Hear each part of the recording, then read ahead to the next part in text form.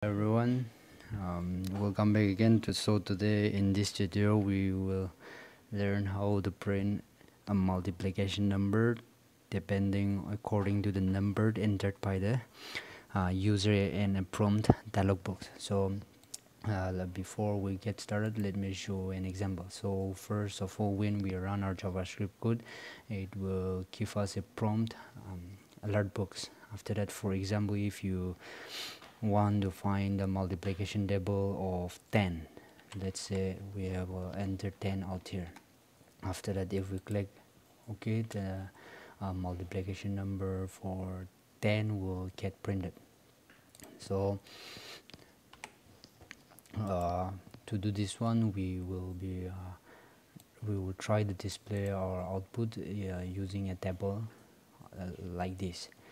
So let's go out here and then let's start writing our JavaScript. So first of all, we have to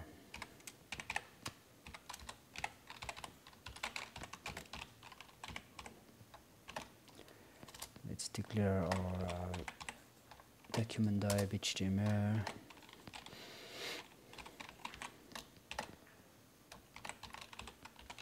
Okay, so let's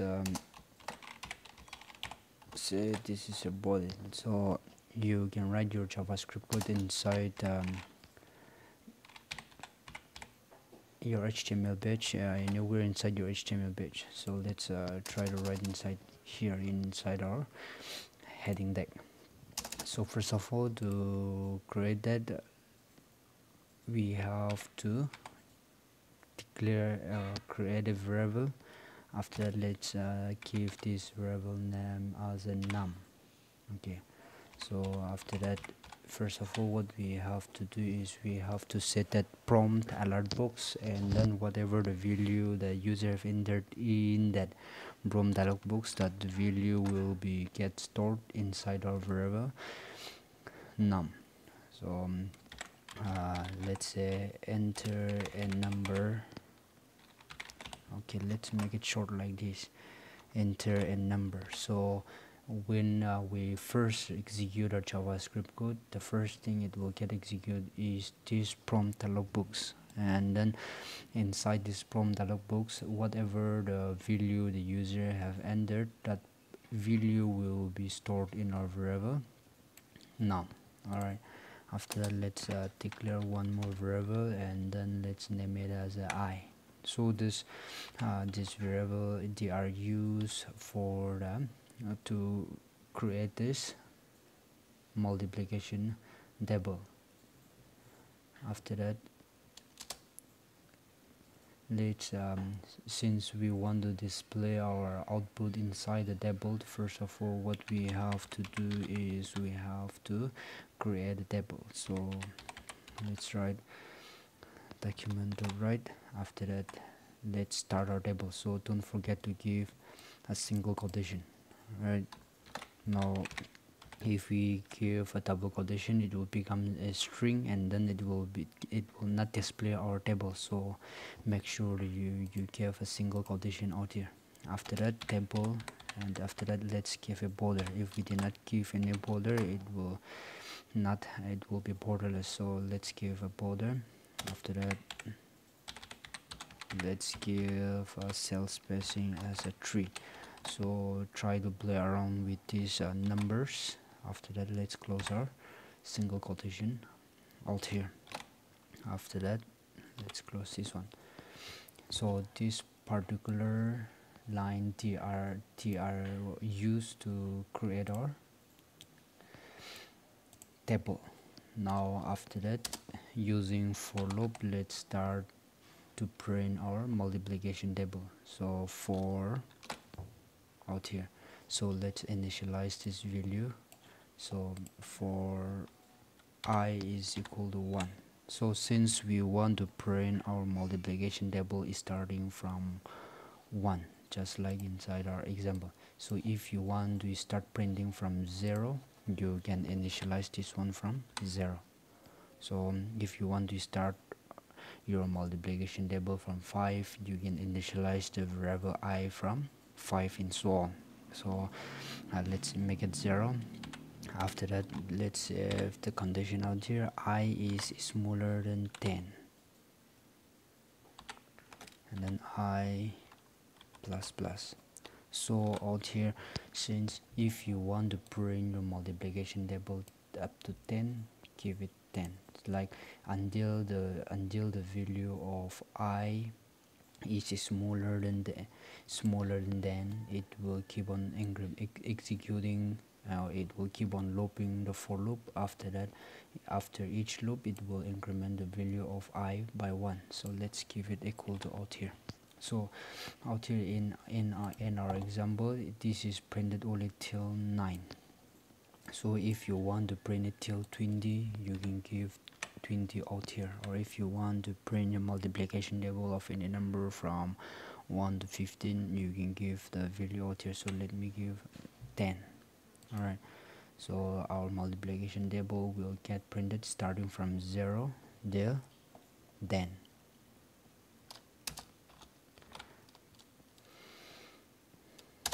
Okay, now after that, to print that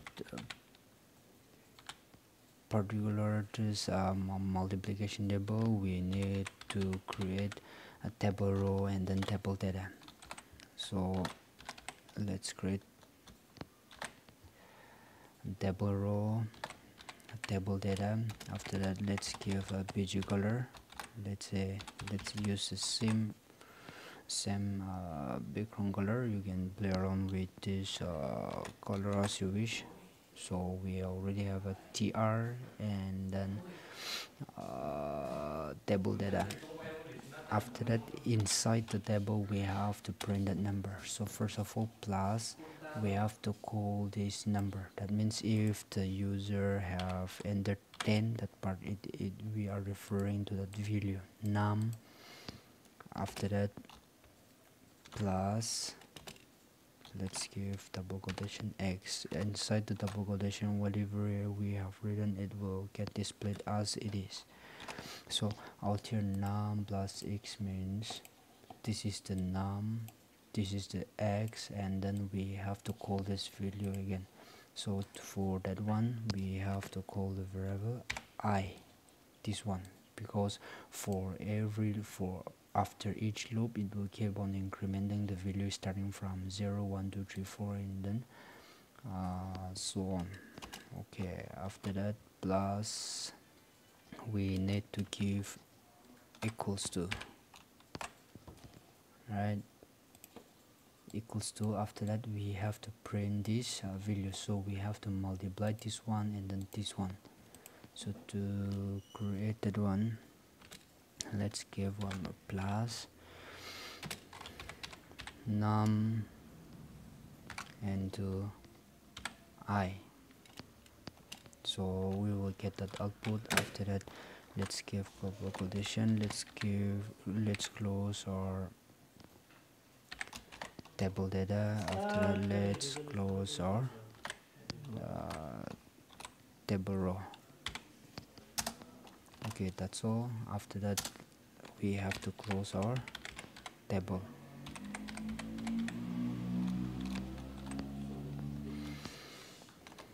We have to close our